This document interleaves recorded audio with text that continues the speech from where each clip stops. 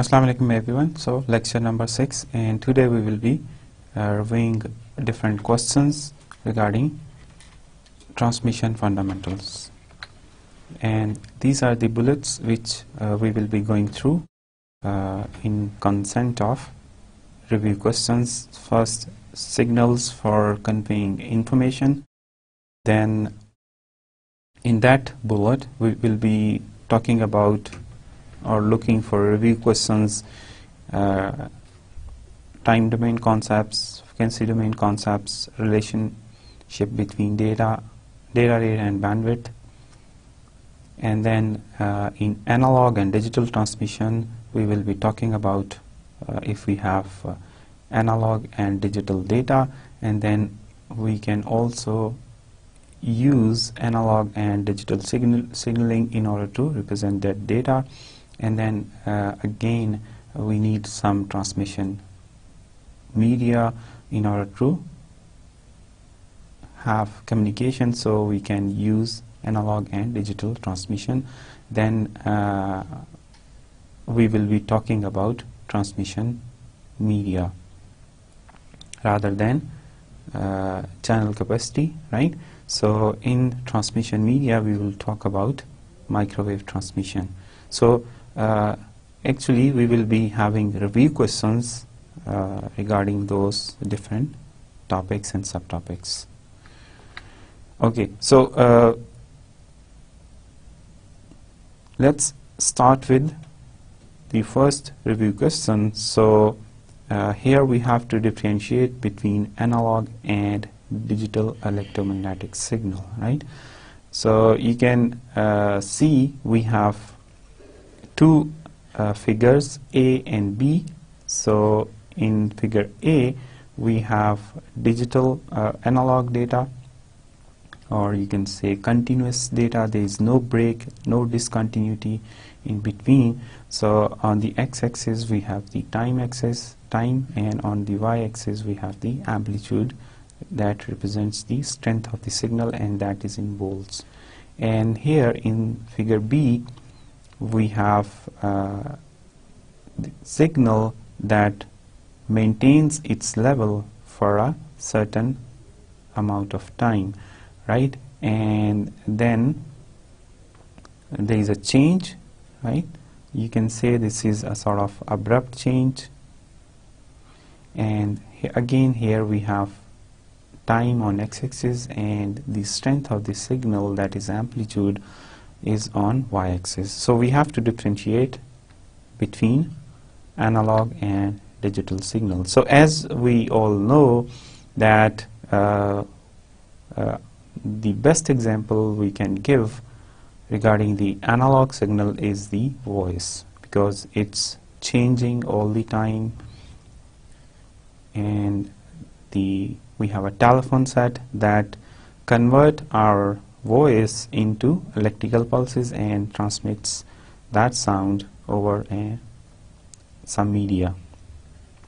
So in the lower part, at the lower part we have digital data, right? So here we have analog data, and we are using analog signaling, or you can say electrical pulses that are here analog, in order to represent this analog data. So analog data, and we are use analog signaling in order to represent that data.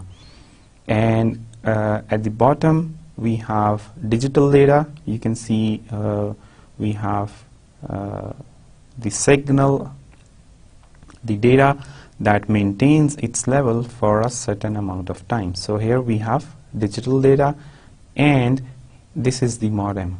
And the functionality of the modem is to mix this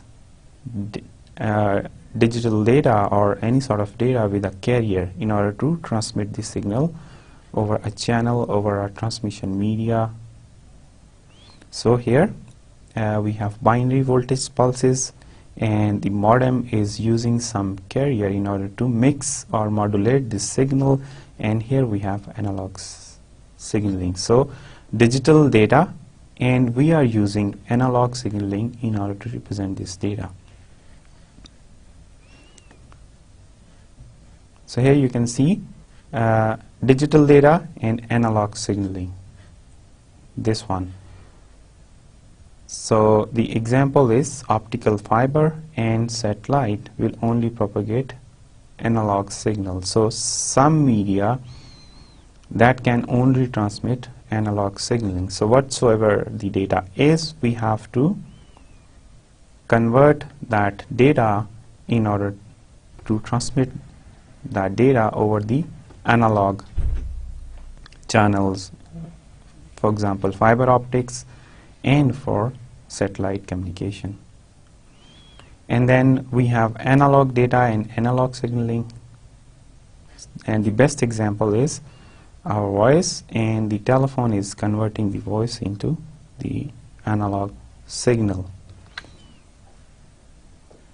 So here we have analog signal and digital, so it should be data. So analog data, and we are using digital signaling.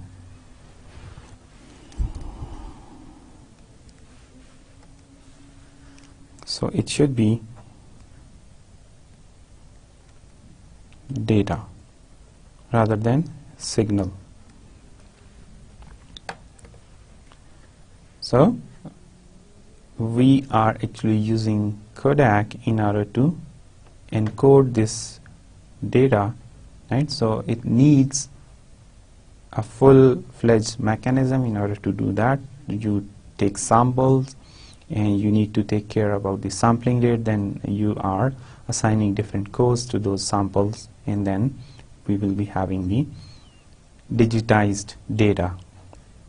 So here we have digital data, and digital signaling is used in order to represent the digital data.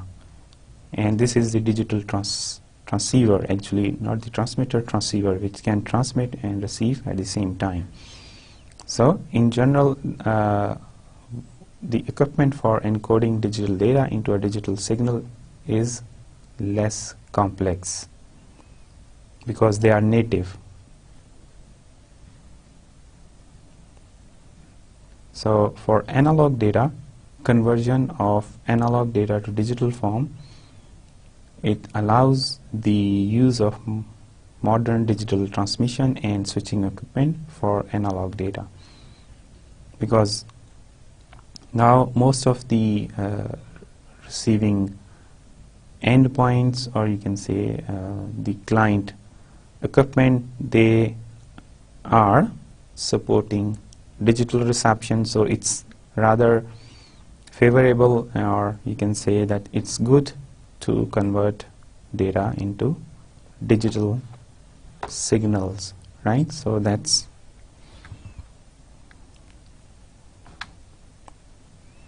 so here we have to differentiate between the analog and digital. So let's look at the signals. We have to differentiate between the analog and digital signal. So again, same figures with more explanation. So you can see that we don't have any break, any discontinuity within this signal. So it varies with time. So this is an analog signal. So here we have signal that keeps its level for a certain amount of time, so that's why we call it a digital signal, or you can say digital data also.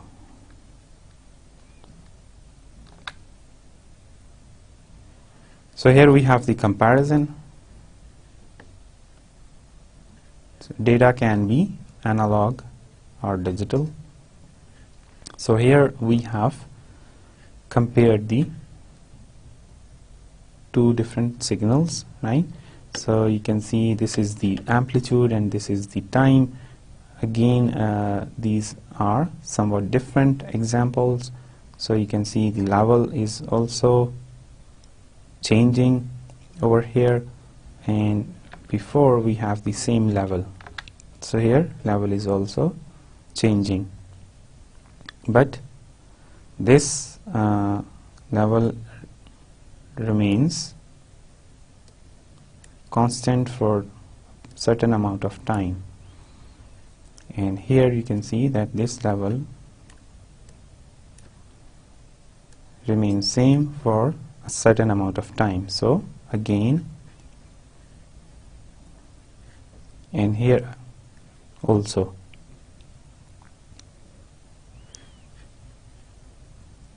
So if I want to represent the number of values in this signal, so it can have infinite number of values for each point, or you can say that each point, at each point we will be having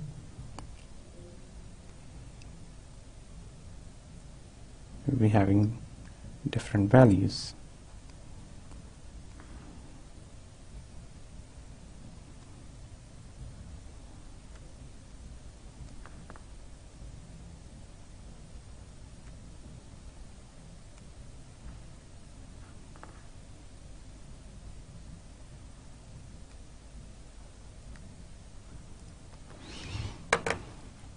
So I'm not able to draw the straight lines, right? So let me try over here.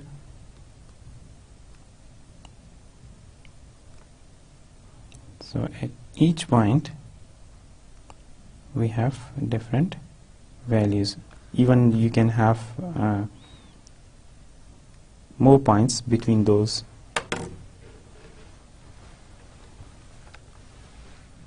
neighboring lines.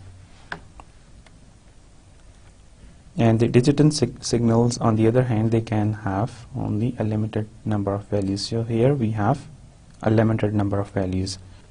That is another review question. So we have to mention the three important characteristics of a periodic signal. So first of all, we have to define what a periodic signal is, right? So here you can see this is an analog signal, right? And this is, here we have the digital signal.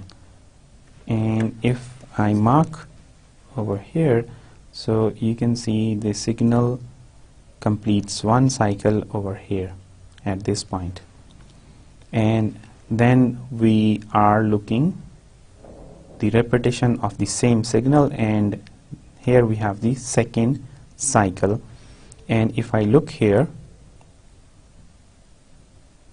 here we have one cycle, and this is the second cycle. Again, on the x-axis we have time, on the y-axis we have the amplitude, mentioning the strength of the signal. So here level of the signal on y-axis and time is on x-axis. So you can see one cycle is finished here, so I can say that t is equal to 1 over f, and that is actually amount of time taken by the signal in order to complete one cycle. So again, time period t is equal to 1 over f, and the time taken by the signal in order to complete one cycle. So we can also have some other sort of periodic signals, simple or composite. A simple period, these are the simple periodic signals.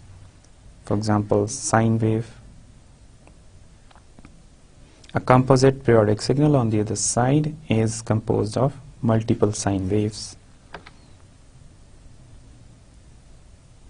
So this is the example or mathematical representation of the periodic signal. So s of t plus t, where capital T is the time period of the signal, is equal to s of t, because after every t the signal repeats itself. So this is the mathematical notation in order to represent this periodic signal. So here we have sine wave, and this is called the scale wave. Right? So this actually is the. So here we have a simple sine wave, and we will be mentioning the characteristics of that sine wave. So you can see that we have the maximum level on the positive side and the maximum level on the negative side. So this maximum level is actually is the amplitude or peak amplitude, and it is represented in volts for signaling. Then we have another parameter, that is frequency. So as mentioned, that the time taken by the signal in order to complete one cycle is the time period, and the inverse of time period is frequency, rate of change of the signal, or it is mentioned in hertz or cycles per second. So how many cycles are being made in 1 second. Time for one repetition t, and they are inversely proportional to each other. Then we have another important parameter, that is phase, and that is actually the relative position of the signal in time. So here we have mentioned the amplitude change, right?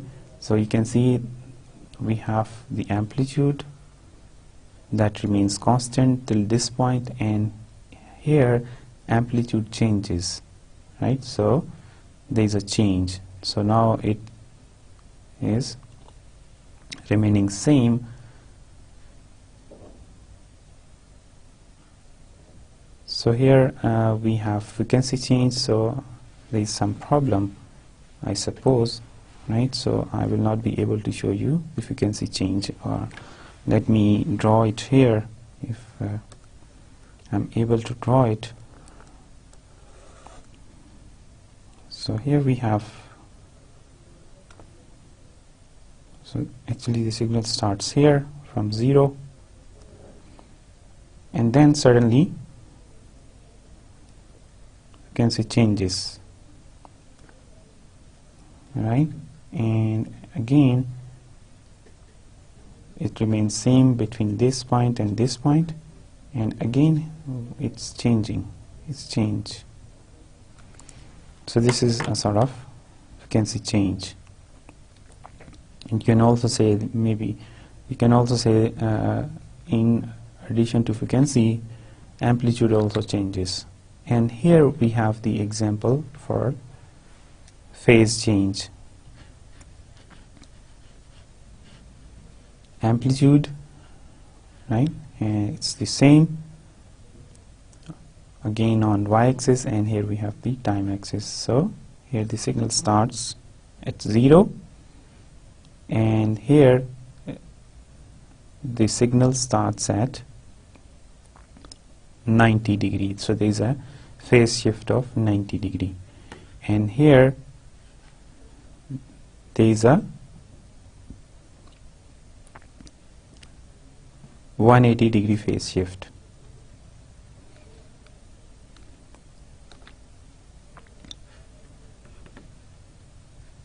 So these are the examples for phase change. So you can see here we have the same signal going through, so no phase change, and here we have a cut over here, right, the half of the signal, right? So there is a phase change of 90 degree, and here you can see the phase reversal. You also can name it a phase reversal. So actually it should be like this. Let me draw.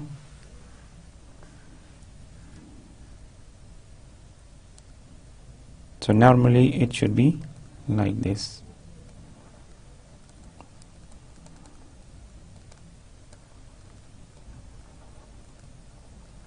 But there is a phase reversal of how much? 180 degree, and here you can see 270 degree phase change.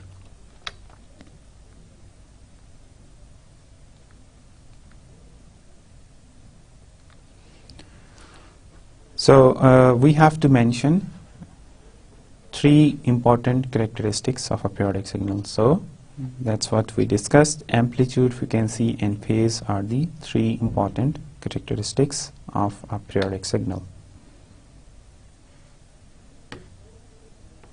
So these are, here we have two signals with the same phase and frequency but different amplitude. So if I compare, you can see that the phase, because the signal here starting from 0, again here starting from 0, and this is the one cycle completed over here and here again, and so it means phase and frequency are the same, but the height of the signal, it is different. So here we have the peak amplitude greater than this signal, right? So signal with low amplitude and signal with high amplitude. So here we have two signals again with the same amplitude and phase but different frequencies. So you can see the starting point is from 0, so same phase and same amplitude, but the number of cycles being made in 1 second is different. So here you can see that period is 1/12 second, and here period is 1/6 second. So we have a large time period. So this signal takes longer time to complete one cycle as compared to this signal. So here we have three sine waves with same amplitude and frequency but with different phases. So here different amplitude, different frequency, and here we have different phase. So you can see this is, here we have 0 degree because it is starting from 0, but the frequency and amplitude is the same, and here we are starting from here, so 90 degree, phase is 90 degree, and here we are starting from here, so phase is 180 degree. So again we are dealing with periodic signal, but the real question over here is different. So here we have to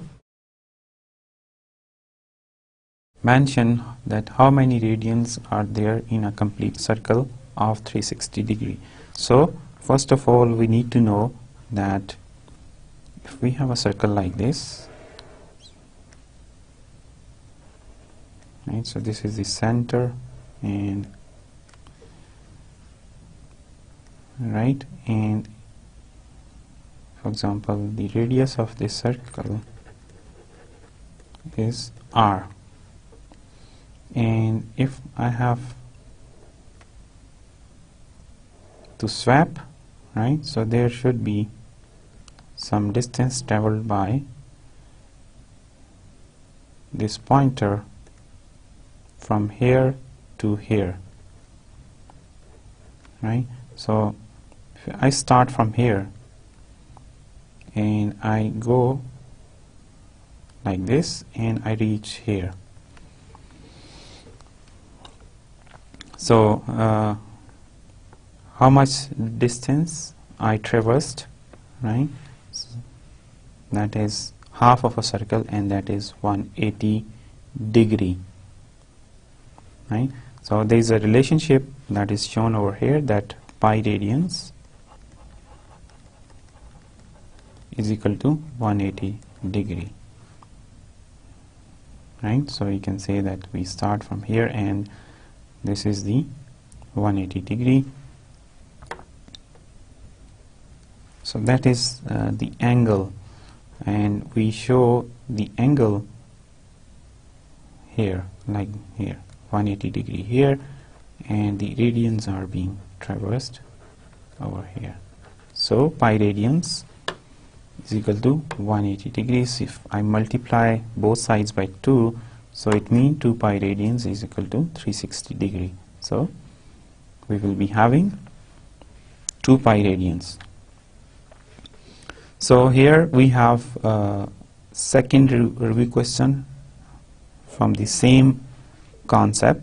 So sine wave is offset 1/6 cycle with respect to time 0. What is its phase in degrees and radians?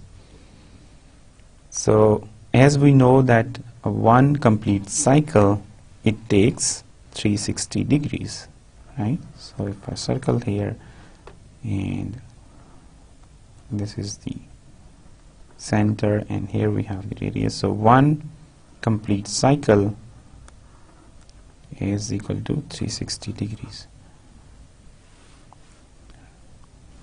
So this is the solution. 1/6 multiplied by 360, 60 degree, and we know that we have a very renowned relationship that we have discussed. Pi radians is equal to 180 degree, right? So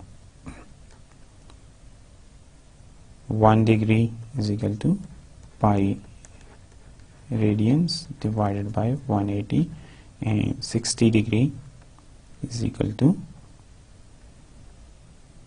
so I can write here 60 degree is equal to pi by 180 multiplied by 60, that is equal to radians.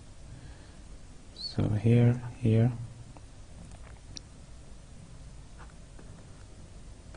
so that will be the answer, 1.046 radians.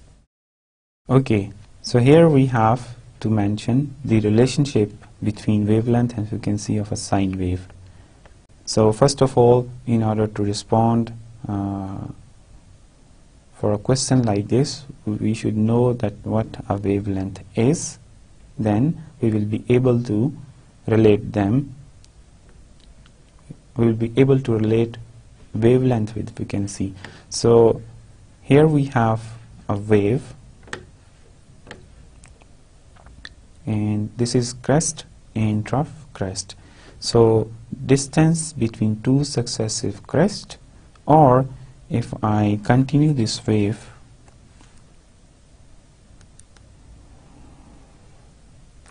so we will be having trough over here. So in that case, distance between two successive troughs will be the wavelength, or you can say that the distance between 2 points, right, same points on a wave, they can also be defined as a wavelength. Or in a very simplest way, if I have a wave like this, so it's a complete wave, so I have a scale, so this is a scale, so I consider that this is the thread, and I will measure the length of this thread, and that length is actually the lambda, or you can say that will be the wavelength. Okay, so these are different signals or waves, but they are having different frequency. So here we have if amplitude A is unit, and again here amplitude is reduced half, so change in amplitude, but the frequency is the same. One complete wave or one vibration is being made in 1 second. So here frequency is changed. in the same time, 1 second, 2 waves are being completed. So again, so here again phase is also changing, and you can see is also changed if I compare this with this.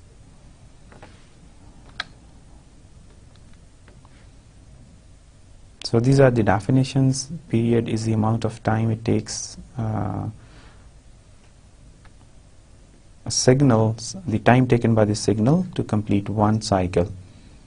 And this is the time period. And here we have frequencies, the number of cycles that are being made in 1 second. So if vibrations are being made in 1 second, one vibration is being made 1 over f, and that is the t actually.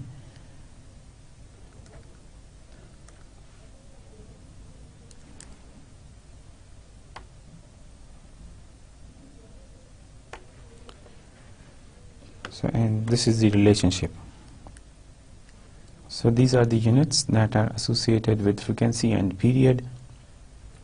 Second, 1 second, and we have 1 hertz and mentioned as 1 hertz. Millisecond, so 10 raised to the power minus 3 seconds, and you know that we have to invert it. So 1 over 10 raised to the power minus 3 is equal to 10 raised to the power 3, and that is 1 k. So for time period, for frequency we have hertz, so 1 kilohertz. So microsecond, 10 raised to the power minus 6. So this is again we need to invert 1 over 10 raised to the power minus 6, that is equal to 10 raised to the power 6, and that is 1 mega. So hertz will become alongside, so megahertz. Similarly, nanosecond, gigahertz, picosecond, and we have terahertz. So here we will try to prove the relationship. So you can see the definitions of wavelength, different definitions, but we have already discussed the definition as distance between 2 successive crests or between 2 successive troughs, or the wavelength of a signal is the distance occupied by a signal cycle. So I have also explained this, and you can also define wavelength as the distance between 2 points of corresponding phase. So if I take this, you can say this and this phase, and then this phase. So that distance can also be defined as the wavelength.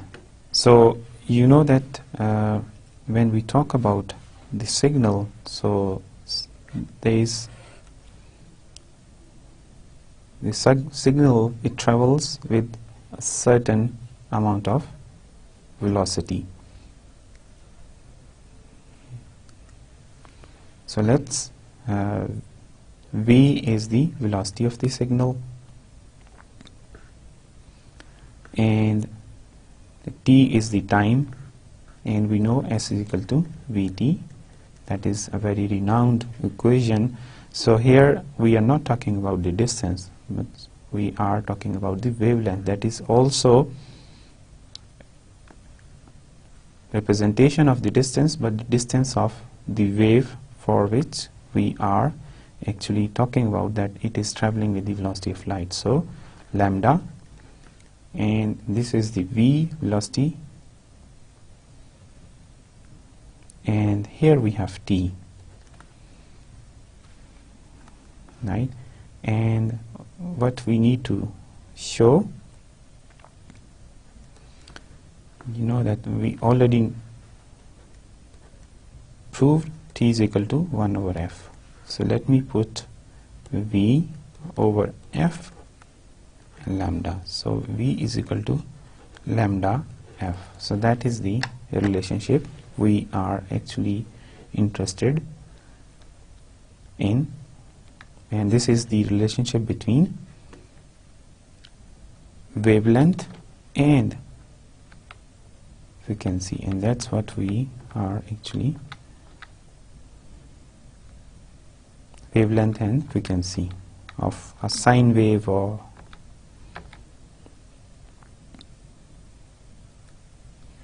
so that is actually the speed of the signal. So here we have used another method in order to show the relationship between wavelength and period.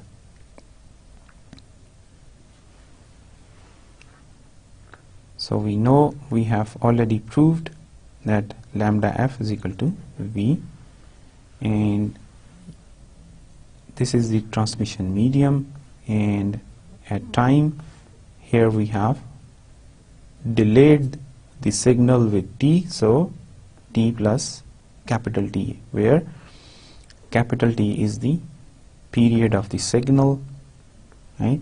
And here you can see that we have, this is mentioning the wavelength, that is lambda, and we already have proved this relationship. So what we need to do, we know that f is equal to 1 over t, and we will lambda over t is equal to V. So both ways you can have this relationship. Here we need to find the relationship between signal spectrum and its bandwidth. So these are the concepts we have to take into mind in order to find the relationship between spectrum and bandwidth. So let's talk about spectrum. So spectrum actually, if it's frequency related or frequency domain concepts. So the spectrum of a signal is the component of all, is a collection of all the components, or as we know that each signal, it have more than one frequency components, right? And if we collect, or we take all the components into account, and we draw them, or we take them into the frequency domain, then we will have a range. So that range is actually mentioning the spectrum of the signal, and the bandwidth of that signal is actually the width, or you can say, for example, let me show over here. So if we have a signal like this, and this is time, and here we have the amplitude, and I move that signal into frequency domain. So here we have frequency, and here we have the amplitude. So that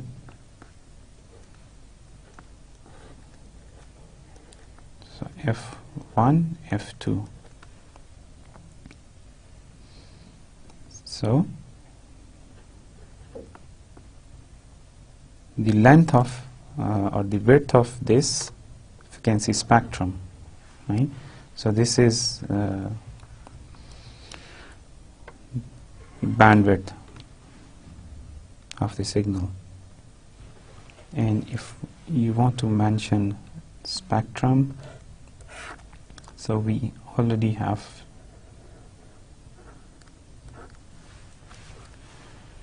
right.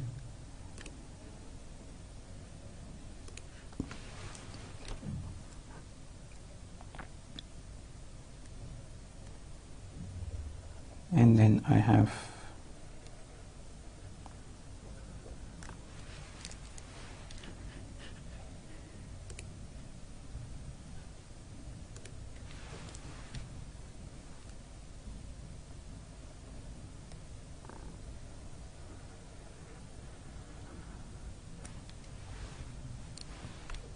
This is the one case, and in another case we can have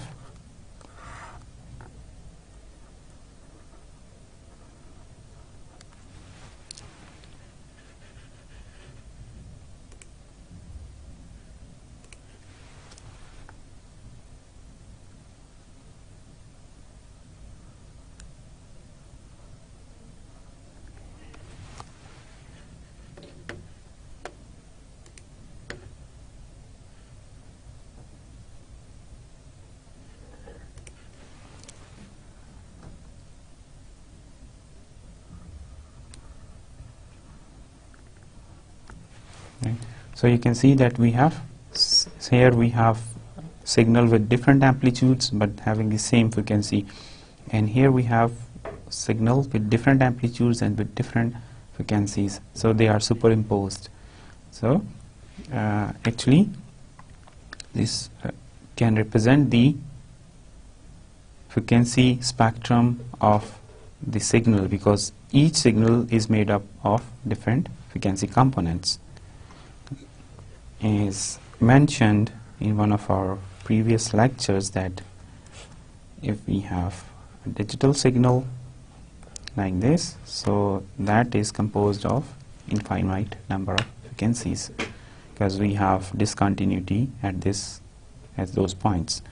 So there is an abrupt change at those points.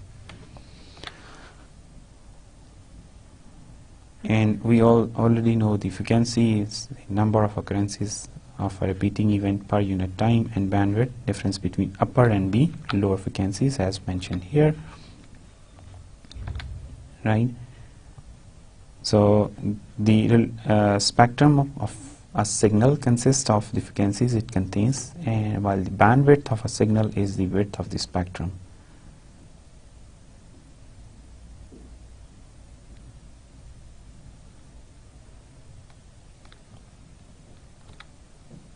So let's have another. If we have a periodic signal that is decomposed into 5 sine waves with frequencies of 100, 300, 500, 700, 900 hertz. So you can see that we have a difference of 200 hertz for each component. So this 100 is actually the fundamental frequency of that signal, and then we have a difference of 200, so it can be an integral multiple of the fundamental frequency, right? So what we need to answer, what is the bandwidth, and we have to draw the spectrum, but assuming all components have a maximum amplitude of 10 volts. So here we have the same amplitude. So let FH be the highest frequency and FL is the lowest frequency, and B is the bandwidth. So as mentioned, that if we have, for example, this is FL and this is FH, so it will be the bandwidth is equal to FH upper frequency minus lower frequency. So here you can see, if we look at the figures, numbers, then this is the highest and this is the lowest. So 900 minus 100, that is the bandwidth. And now we have to show the spectrum. So here is the spectrum, and you can see the amplitude is the same. We have a spike at 100, spike at 300, and this is actually the spectrum.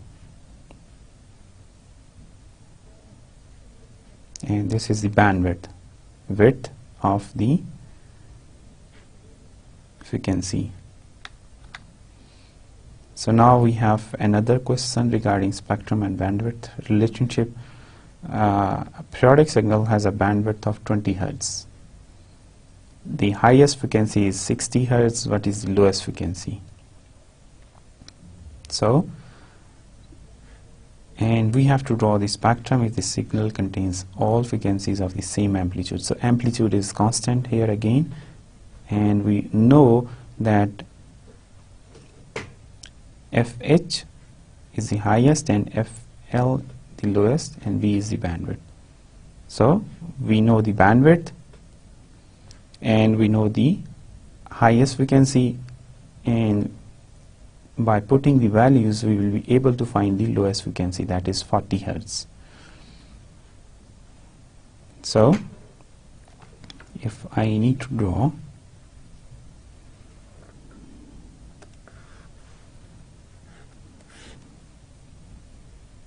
bandwidth of 20, so let's say we have 20 here, so lower is 40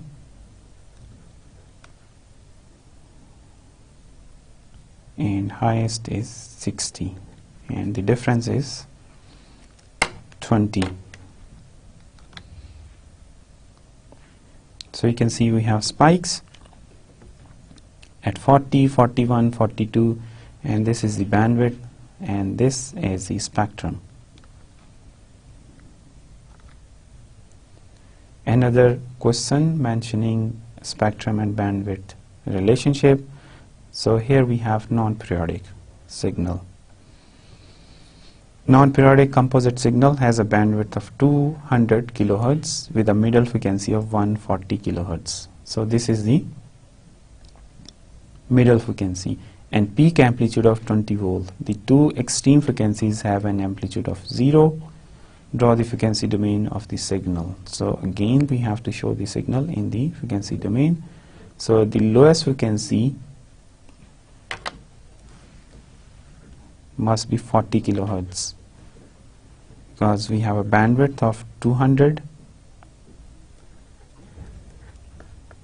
and middle frequency is 40, 140.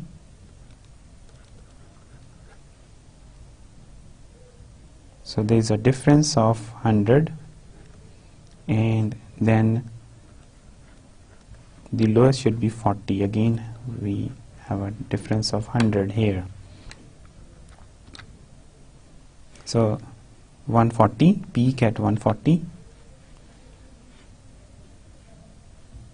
a peak amplitude of 20. So you can see 140 we have a peak amplitude. So this is a there is a difference of 100 kilohertz, and the lowest should be 40 because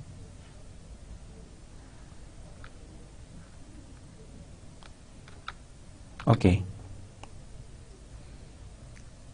So here we have a review question regarding attenuation. So whenever we talk about the transmission or communication systems, so there are certain impairments that come in our way, and attenuation is one of those impairments. So we will be discussing about attenuation. So when we transmit a signal and we have to receive that signal at the receiver side, but there are chances that the receiver is receiving a different signal that is actually transmitted. So there can be different causes for that different received signal as it was transmitted from the transmitter, and if we talk about the analog and the digital transmission, and there can be different reasons regarding the attenuation, right? So here we have shown what attenuation is. Actually this decrease in the strength of the signal as it travel more and more distance. So the attenuation actually depend on the type of the medium. So in order to overcome this problem, the transmitted signals should be strong enough so that it is detectable at the receiver side. So let me give you an example, a very simple example.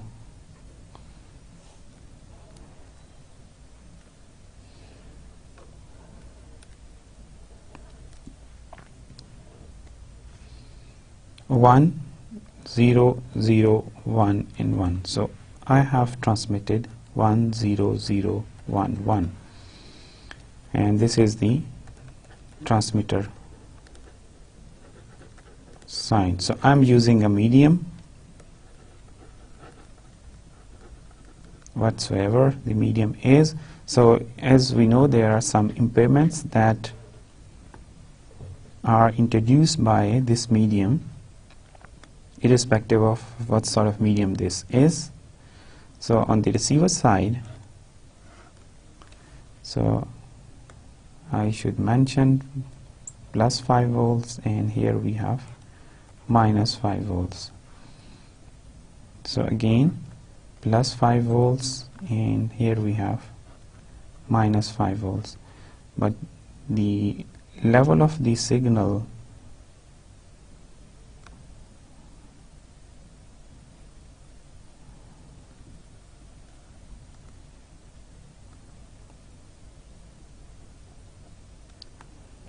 right, so you can say this is 3.9 and here we have 4.3. but on the receiver side we already have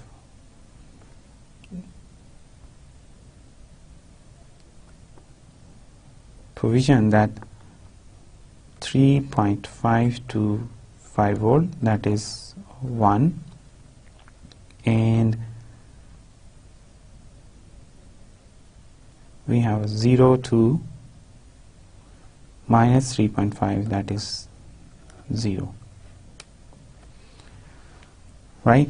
So still this is detectable because the attenuation is within the limit.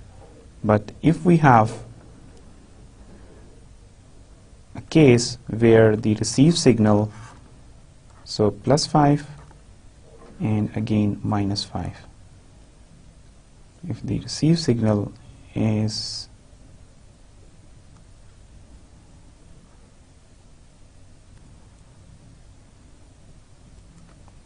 so this is let's say 3.4 and here we have 3.9, so this will be not considered at 1, right? So that will be a 0, 0, 0 and 1, 1. So you have transmitted 1, but on the receiver side it is taken as 0 because of attenuation, right? So that's why the signal should be strong enough to be detected, and the level of the signal, because there can be another problem that there can be some noises that is actually superimposed. So the level of the signal should be higher than the level of the noise that is superimposed over the signal.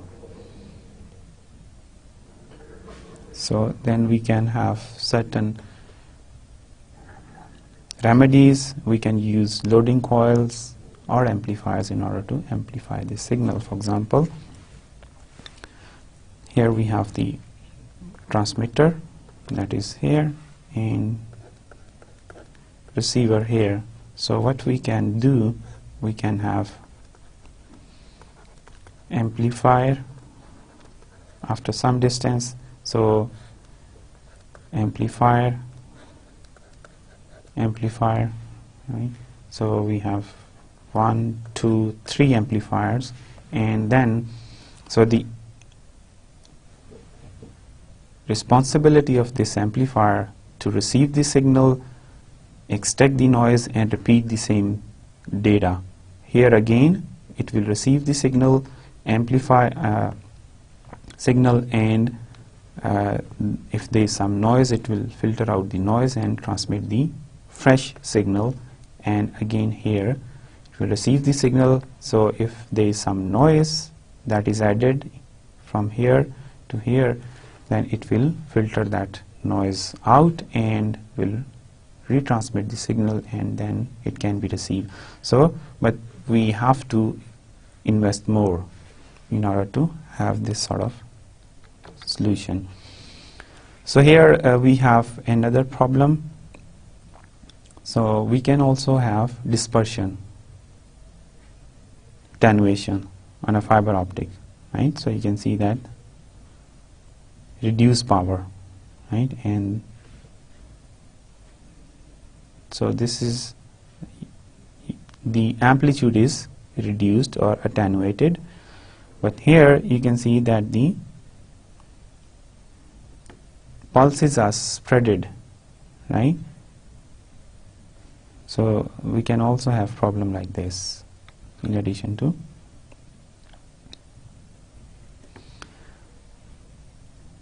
So whenever we transmit a signal, its strength falls off as it travels distance over any transmission medium. And another problem with attenuation is that the attenuation varies with different frequencies. As mentioned, that if we have a signal like this,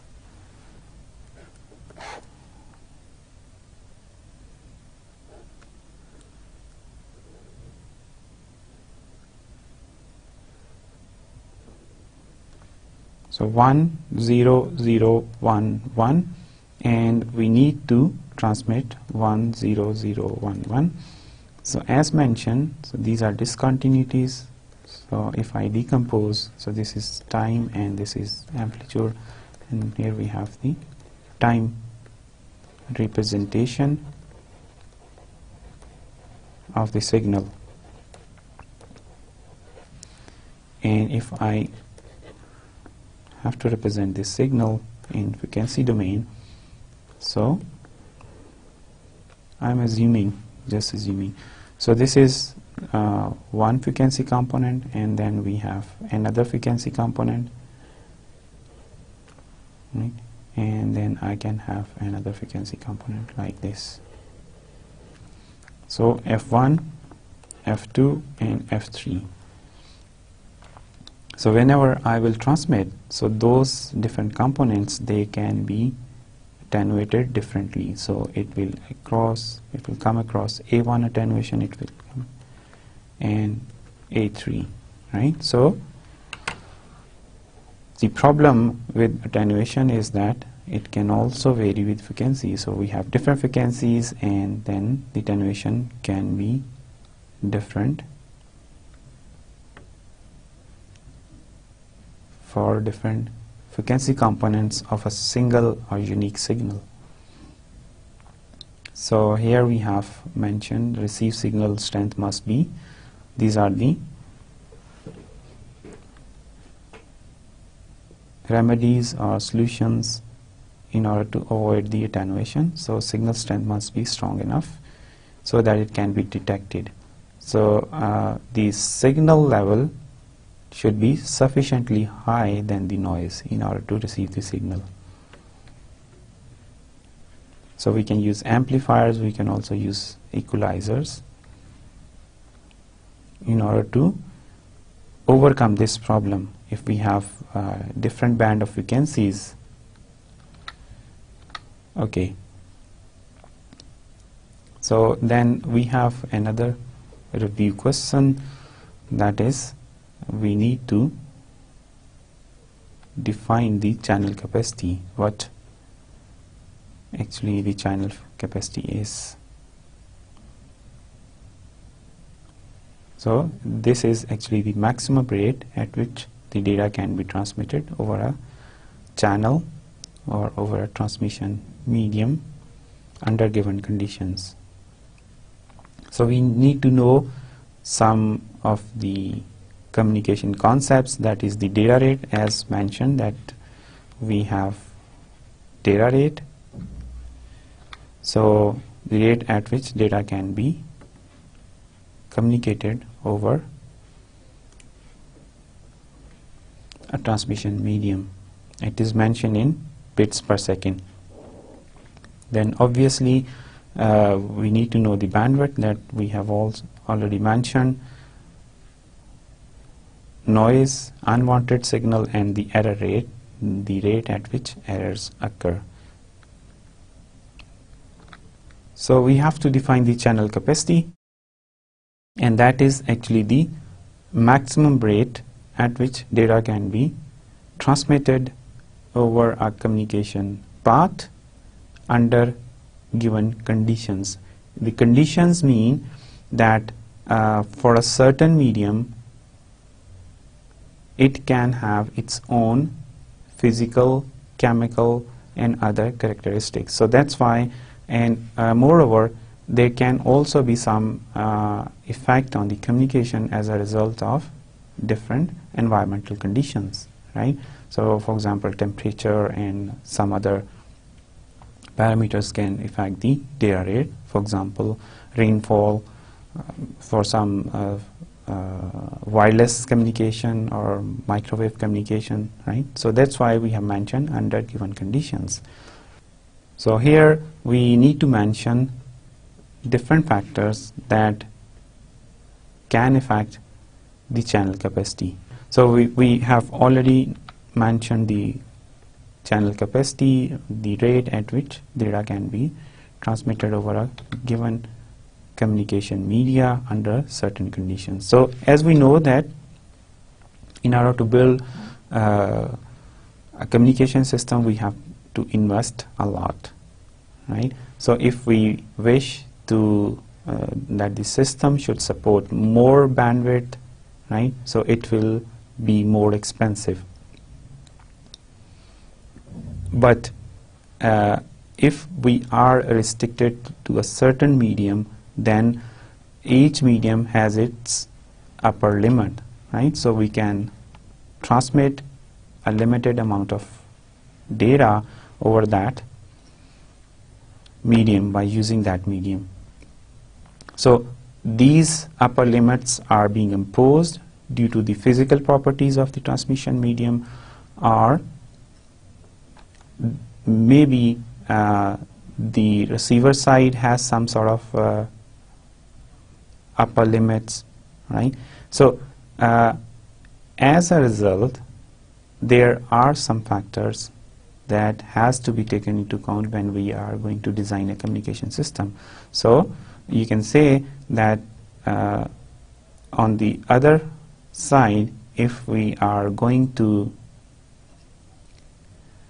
calculate the channel capacity for a certain communication system, so we have to take into account certain factors, right? So what are those factors?